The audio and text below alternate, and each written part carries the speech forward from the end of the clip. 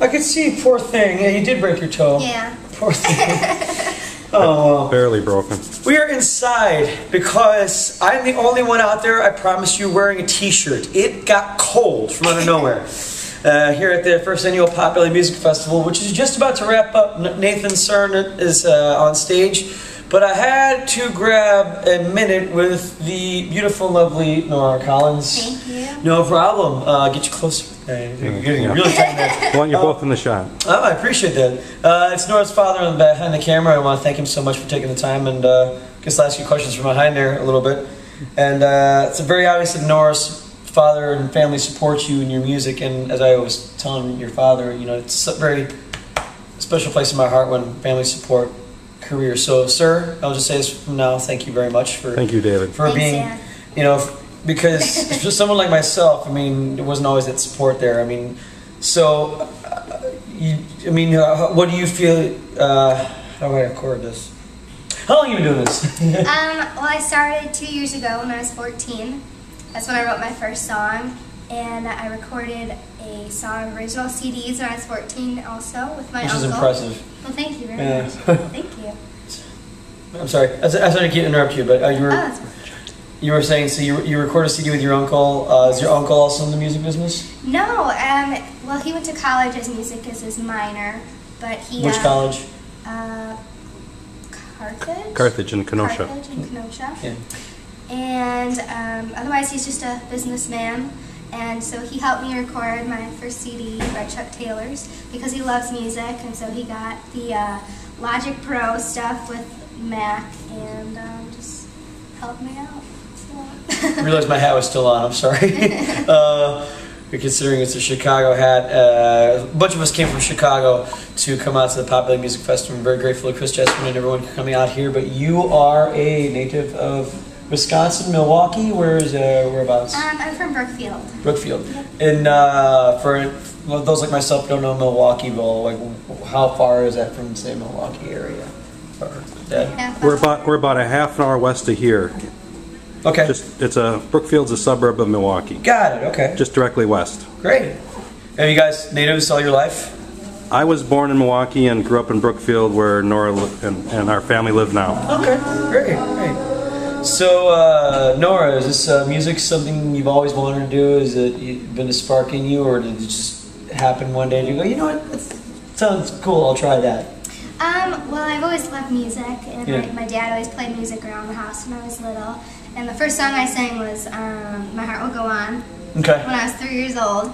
And then I played the violin in 3rd grade. I wasn't very good, so I quit that. And then I wanted to learn guitar when I was in 4th grade. And I took lessons, but I hated it, so I stopped. And then I just had my guitar laying around in my room for many years until the summer I was going into high school. I was really bored, and so I picked up my guitar and just started. I knew 4 chords, and so I used those 4 chords to write a song. And that's how I started. Well, someone said all you need is 3 chords and you got a song, so there you go. You're on your way. Because you just started recording at 14. You're how old now? 16. That's impressive. Thank you so that much. you know you come this far and you already have a CD out at like 16. So Thank you have 1 CD. Not to hurry you and like I say you're on a good path, but do you have any other recordings coming soon? Any other works? Yeah, I do. Well, this next week I'll have a single out on iTunes for a song I wrote called Runaway With Me that I recorded in Nashville with Steve Rutledge. And then I'll be having a CD of all my second songs coming out around Christmas time. And on that there's a song called Dimples Filled With Lies that I recorded in Nashville with what's his name? Lady Antebellum's drummer, Martina McBride. Lee Turner's studio. Lee Turner's studio with Lady Antebellum's drummer, Keith Urban's guitar player, and he also did backup vocals, and Martina McBride's bass player. Okay. And Lee Turner's the keyboardist for Darius Rucker, and he's from Wisconsin originally. Yep. Is it just the music that got you these huge connections? Dad, is it, or do you have a connection in the business? No, she can explain. Please. Well, when I was 14, I wrote a song called Don't Slow Down. Okay. And so me and my uncle recorded a fun music video for it, and we submitted it to CMT Music City Madness Contest for unsigned singer-songwriters. And through that, I made the top 16, and I got a lot of local support and stuff, and I was on the news and things. And so the head of the Milwaukee chapter of NSAI, the Songwriters group, came to Potbelly's where I play and found me and talked to me about music and stuff. And I joined NSAI. I'm now a card-carrying member. And she just wanted to help me. And so she offered to take me and my dad around Nashville. And she just had all these great connections. So. That is pretty good connections. I wouldn't say great. Well, I think we still have a ways to go. I would say great. That sounds amazing. Wow. Okay.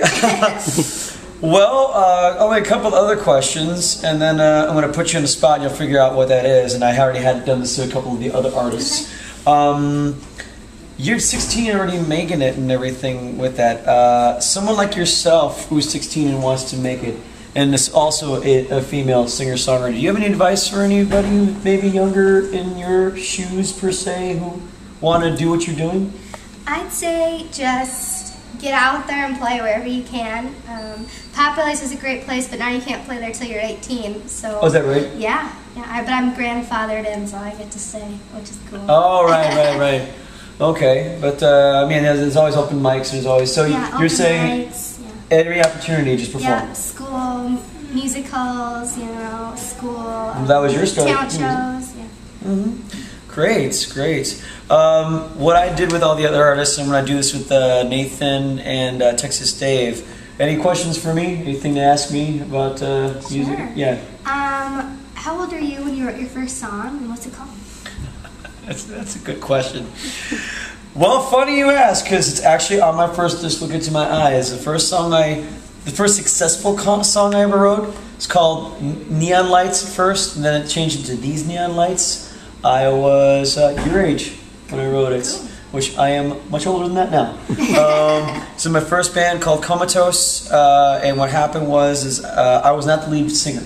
I was just a guitarist, and they threw me and go, "We need lead guitar." I'm like, "I just strum chords, okay." And so the drummer actually goes, "Here's this riff, can you see what you can do with this?" I'm like, "Okay." So something about lyrical challenge, and the lead vocalist is like, "Are you challenging me to lyrical challenge? Because I'm challenging you." I'm like, "Shut up." Now the tape recorder was running. Mm-hmm. So I'm playing this, and all the words I sang were the song. So it came from out of nowhere, and the vocalist was impressed. I'm like, "Wow, I just wrote a song." So that's a great feeling. So stem from that, and it took me a lot longer to record a CD. I didn't have said connections. It was a bit harder, which I'm grateful for. But a couple years later, a couple albums later, and now an EP from Sun Studios, and we'll see what happens.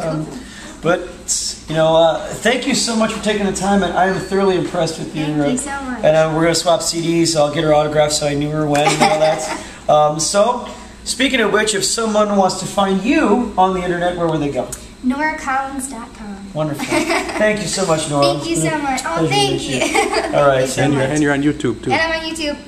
And you'll be on writingtherails.com. Tell your friends. Okay. Thank you so much. Thanks all for right. having me.